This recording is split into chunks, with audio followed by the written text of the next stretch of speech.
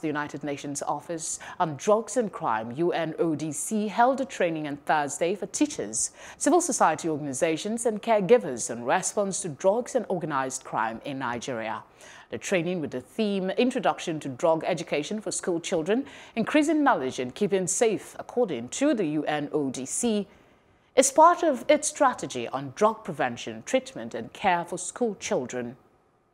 One of the things we're doing, particularly on this project that is being funded by European Union through UNODC, is to take this campaign, this sensitization to the grassroots level.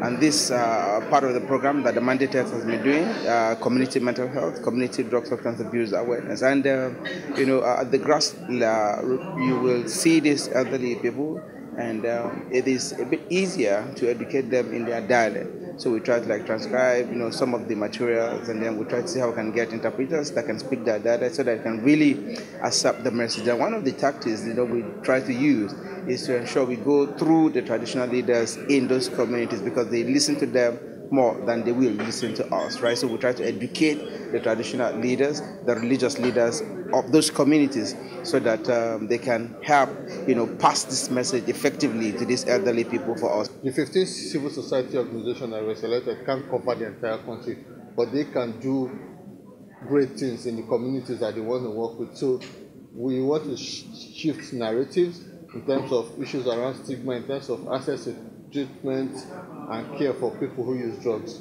We have identified all our stakeholders whom we are training, and it has great effect. In the training, we have stakeholders like the religious leaders, the youth, the CSOs, that is the health workers, and all the stakeholders, even the law enforcement agency. And it is not only we consider gender. From the training given to us by UNODC, that has made it so good, so nice. We have identified so many girls and boys that were hidden, and they have been brought back to their parents. So we've had 3 weeks basically of working with the CSOs.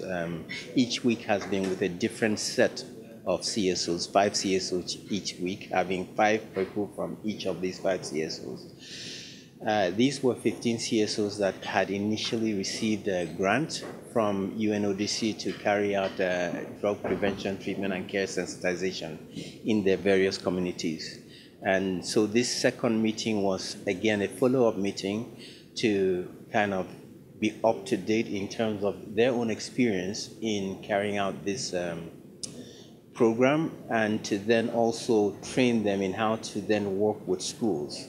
What I'm taking away from this training, which is also a plus to other trainings that Society for the Improvement of Rural People have gained from UNODC for the past 5 to 6 years now. We've been in the treatment service. We've also been in UNODC sensitization program. This is the TPTC, which is the increased knowledge and awareness on drug issues, and also to increase uptake for people who use drugs, service uptake for people who use drugs.